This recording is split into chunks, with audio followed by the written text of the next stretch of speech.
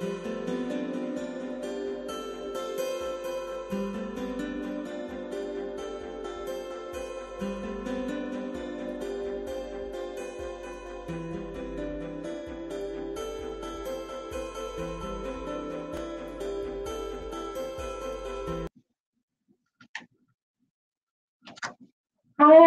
everybody. It's Sharon from Accidental Art Maker. I haven't done any lives in a long time. Gosh, well, probably like 2 weeks. That seems like forever for me.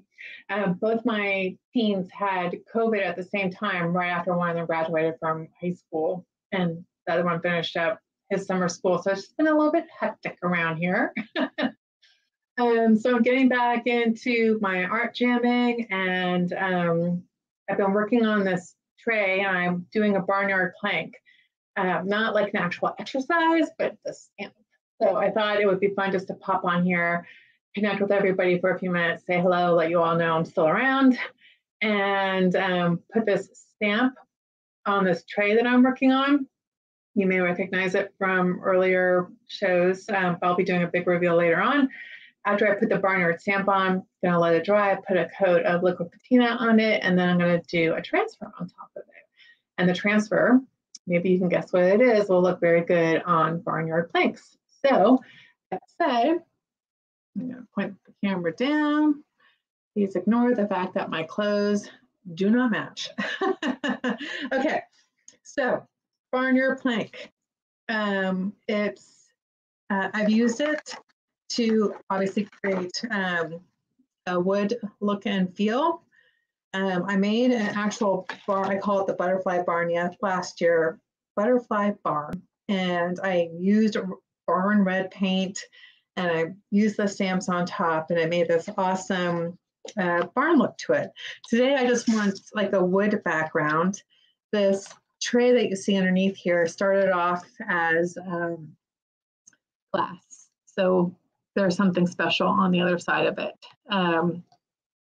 That if you watch some of my other lives, you may know what's there, but I plan on doing kind of like a fun reveal later on. So if you haven't done the barnyard planks before, I am so happy I get to introduce you to it. So I took the 2-page stamp and I cut it into just big pieces right here.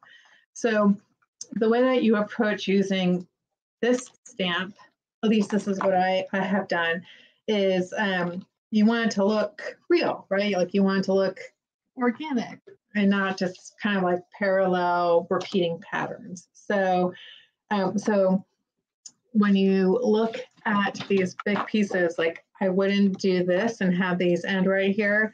What you'll see me do is I'm going to be staggering these big pieces out and overlapping a little bit, and then and then like something like this, right? So that the wood's not breaking right here in the middle. And this is just a lot of fun to do. To, come in here and make all your little pieces of wood look like it's a wood plank. So here I'm going to go. I don't know if you can tell what color this is in the background. It's kind of like this light taupe, dark cream, like if you had a coffee milkshake or something like that. It's about that color. And underneath it is white paint. So I've sanded back a little bit, so it's kind of hard to tell. I don't think you'll be able to tell on the camera. But it already has kind of some color white popping through. So we'll see how that plays with this together. I am going to start, actually I think I'm probably going to start like out just a little bit. I'm going to move it so you guys can see it. And I'm going to show you all how to do this. It's okay if I get a little bit of paint on the back here. I can just wipe it up with a wipey, wherever they may be. All right, so I've got some white paint here in my little bottle, that, and I've got my roller right here. And I'm going to get my baby wipes in case I need them. All right, so here's my first stamp.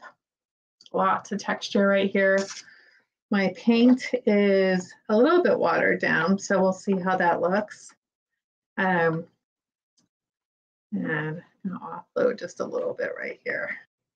All right, so you roll it across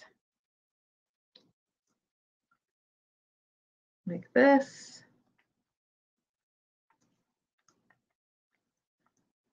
And if you're watching, let me know on the replay, or if you're watching right now live, let me know where you guys are watching from. Say hi. Don't be shy.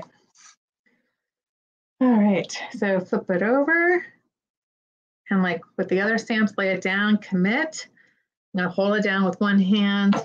Oops, I can't press too hard. I have to remember that because this is glass underneath. And it will pop right out and break. So I'm used to pressing really hard, as you probably know. And if you've done stamps yourself. And look at that. It's a little bit of a wood grain. All right, and now I'm going to pull up another wood grain. It's probably really hard for you guys to see, but it's right in here. I'll hold it up when I'm all done. Now I'm going to do this side right here.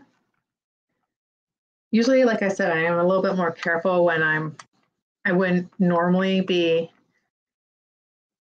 rolling paint on this surface I'm going to stamp, but I know I can get away with a few smudges here. All right. And I do want a really light white background because I'm going to be putting a transfer on top of this. So light in the background looks great. Use this side over here. I'm going to come on in. A little bit of wood there. I do not want the stamp to be dominant because it's the background for my next step, which is a transfer. Okay, so it's probably hard to tell right here, but I've got 3 little sections of wood. I'm going to come in now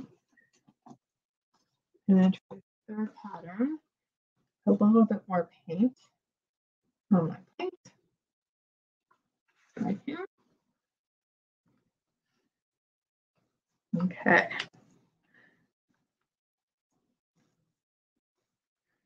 If you've used the Barnwood plank before, let me know what you've done with it, what you've used it for.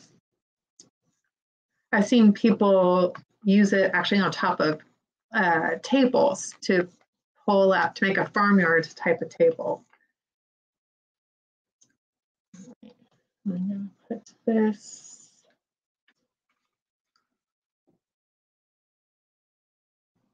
right here.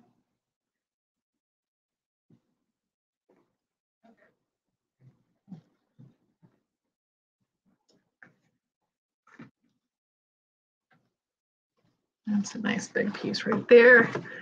And then for this piece of wood right here, I'm going to come in with this. You'll see. You'll see when it's all done, it's going to look like a beautiful. Whoops, there's that little smudge. I told you that would happen.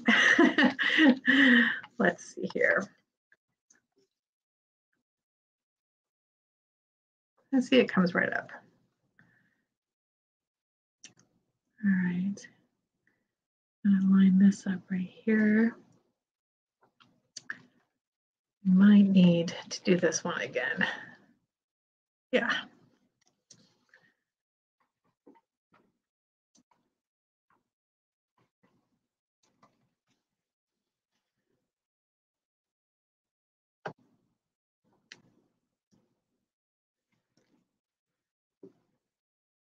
And then I'm just going to give a little bit down here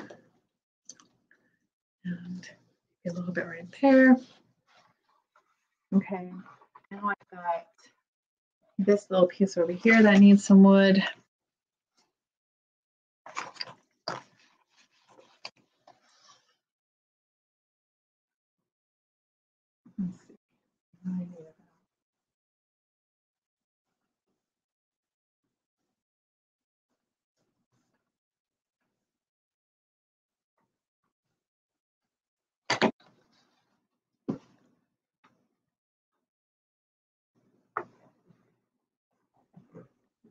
See how flexible the stamp is? I'm able to like bend it right up to this spot right here. Look at that.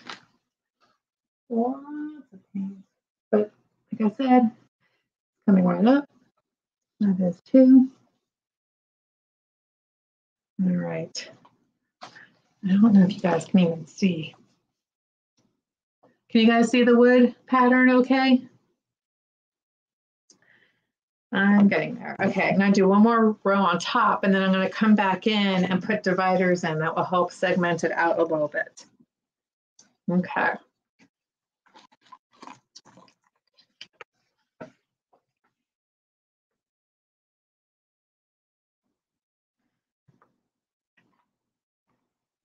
Have you guys seen these FIFO? I think that's how you pronounce it.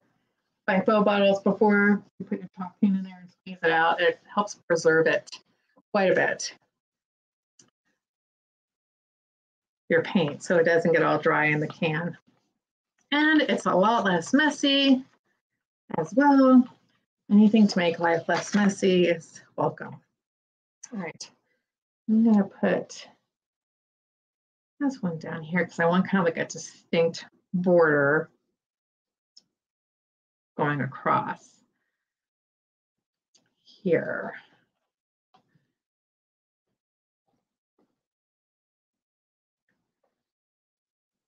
All right, that's awesome.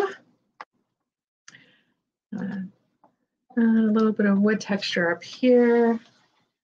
And right here in the middle. Actually, I'm gonna do a little bit right there where it looks like you could use a little bit. All right. And let's get this one again. How is everybody's 4th of July weekend? That's when I'm doing this. It's my Saturday before the 4th. And kind of just taking it easy at home. All right, let's stamp right here.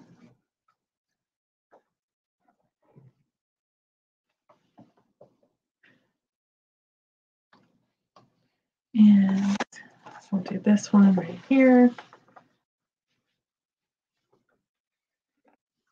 This side.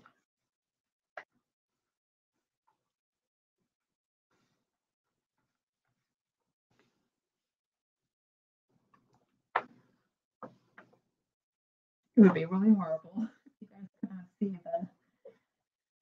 the white on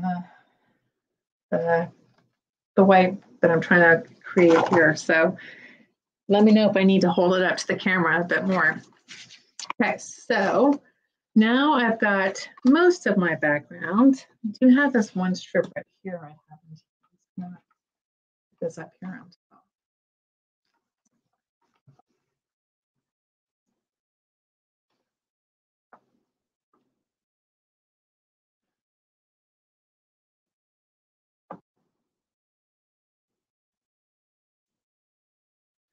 And then I'm going to come in here. I do want, all right. So now is where some of the fun starts. So I've got these knots. They're like wood knots.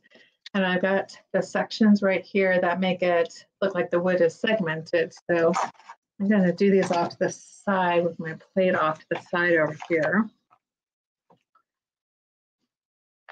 I'm going to start with this.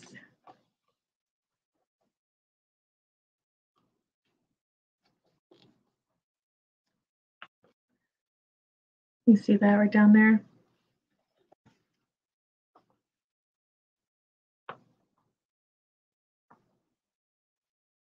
Okay.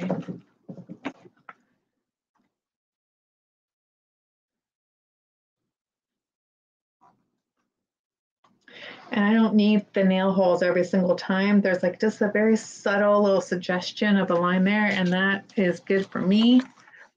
I don't want every single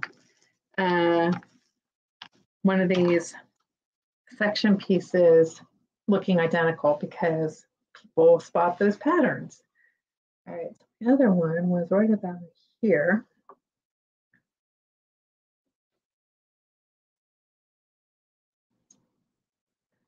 And Come up in here.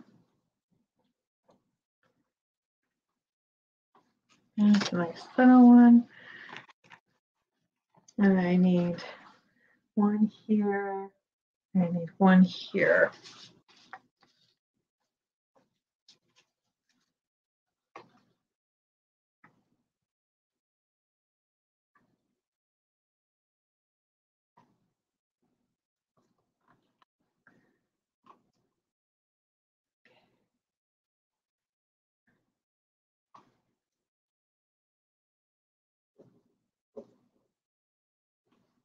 Okay, now we're going to put in a little bit of a knot in the wood right up in here.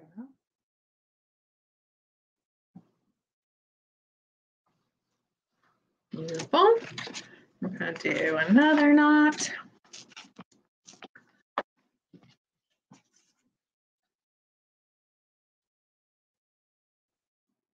Here.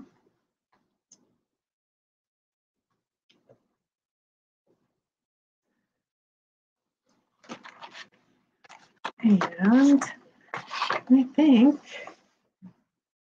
this is pretty good for what I need. I wouldn't mind that being a little bit more distinct right there.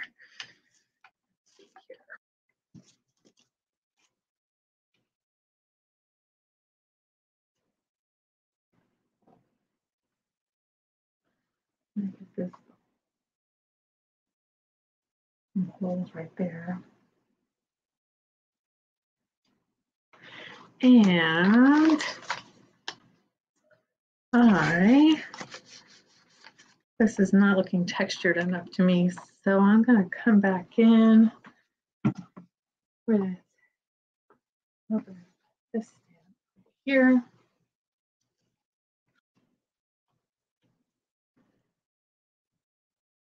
On the bottom.